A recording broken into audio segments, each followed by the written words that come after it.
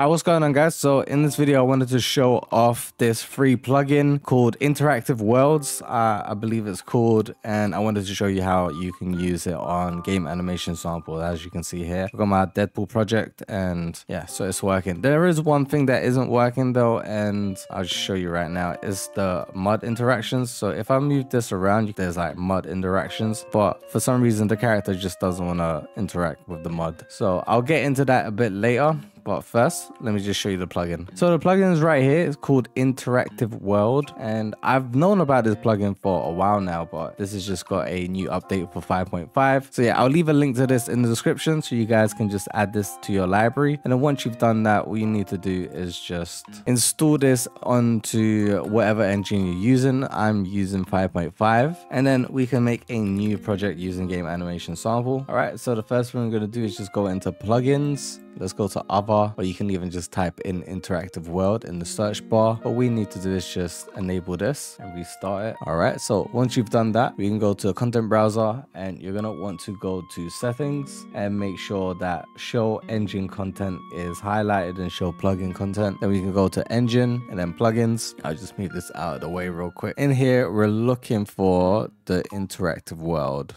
So it's going to be in I, and it's right here, Interactive World Content, and we can go to maps and open up the demo map. We can leave this open, then we can go to demo and go to blueprints and open up the BP_IW character. So obviously with this character, all of the inputs aren't set up, but that's fine. We don't really need, I'm not going to be using this character. So all we need in this project is all of these here, the BP_shape brush, and then all of this stuff here, the brush, fluid, and turbulent. And we're also going to need this for the foot placements too. But as I said, it wasn't working for me, but I'm going to try it with this new project and see if it's working. First, what I'm going to do is just copy all of these. So the shape, brush, right, left, mud step, and we're going to open up our character. So blueprint, open up the sandbox character, and we can paste these in here. Just move these into the mesh because we need to put these all in the right places. So the parent socket for these are going to be for the left foot, right foot. But if we quickly go to the IW character real quick and just check out some of these, for the mud step, it is using the IK4L. So this is the same one that we're going to be using too. First, let's just copy. I'm just going to copy this, and we're going to want to put this in shape brush right.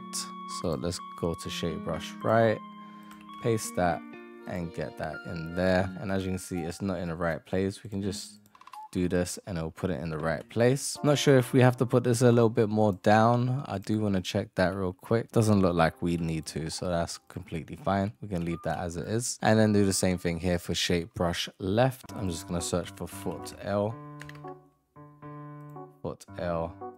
and just reset the position so it's at the right place. And now I need to quickly just see which one is. IK4L is for this one, so let's just search for IK4L,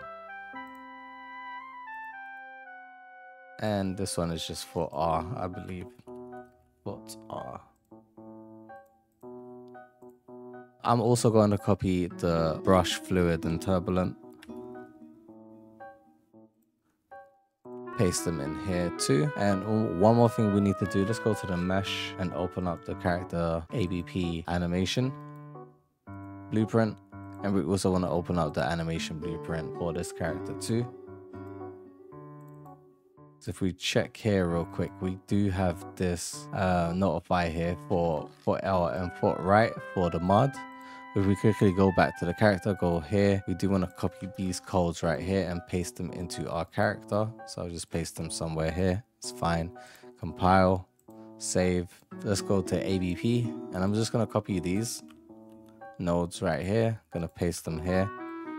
Thing is, we don't actually need this. We don't actually need any of this really. All we need is this. I could have just like searched for, but it's fine, it doesn't matter. And I'm gonna just search for sandbox character, get sandbox character. We're gonna right click on here and convert to validated get, place that into there. And for this, let's just search for foot L. I'm gonna copy paste this, search for foot R. And I'm not 100% sure if I'm doing this wrong, but that's all we really need to do. We can compile, save that, and if we just press play here, it is going to freeze a little bit. This does happen the first time, but after a few seconds, it should come back. And it's gonna freeze for all of the interactions the first time, but once you do it for the first time, alright, so as you can see, the foot interactions for the mud isn't working. I'm not 100% sure what I'm doing wrong there. Maybe somebody in the comments can help me out.